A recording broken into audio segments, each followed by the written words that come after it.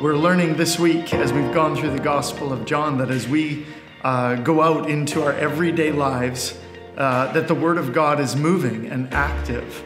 And we should not just look and see what our eyes see around us, but look for what the Lord is doing above and behind it all.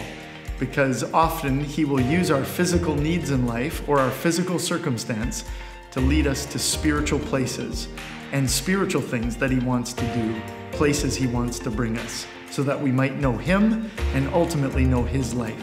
One of the major things we looked at was what it means to abide. That is, to put our roots in the right place. So often, I put the fruit before the roots, and I try to be things for God that God wants to be for me. I'm trying to be more patient, more loving, more kind, and I'm trying to do things in God's name and for God's sake. And yet, if my roots are in the right place, these are the very things that God longs to do for me. When you put your roots down in good soil and there is good water, it tells us in the Bible that you will bear fruit in season and out of season, even in dry desert lands.